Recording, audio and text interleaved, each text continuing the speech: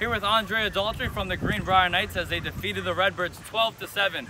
Dre, you had 3 extra base hits today. Coming into the game, you just had one on a solo shot that accounted for your only RBI. What went right for you today? I don't really think anything in particular, just kind of just having fun this summer, not really putting too much stress on myself or anything, just enjoying being with the guys and having fun, and like, that's really it. Nothing in particular for today or any different than any other day. So.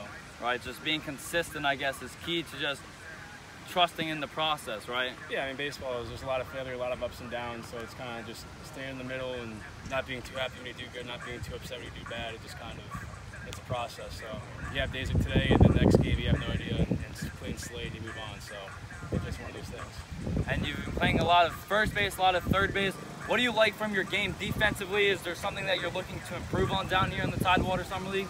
Yeah, just getting active reps at all the positions. I mean, I'm fortunate enough where I have been able to play multiple positions in the infield and the outfield as well. I don't get the outfield yet, but you know, I like to play as many different spots as I can. So just getting enough reps at all those places to be ready for the fall. Hopefully, you know, it definitely adds a little bit more character to my game and a little more versatility that I enjoy.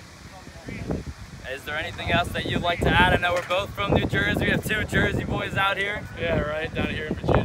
So I'm from the beach, so it's pretty close to here. I mean, we live close to the beach down here, so it's definitely, you're far from home, but it still feels like you're pretty close. So having fun down in Virginia Beach. The Greenbrier Knights defeat the Norfolk Redbirds 12-7. Andrea, thanks for being here with me. The Knights improved to 8-5 on the season. Thanks for watching.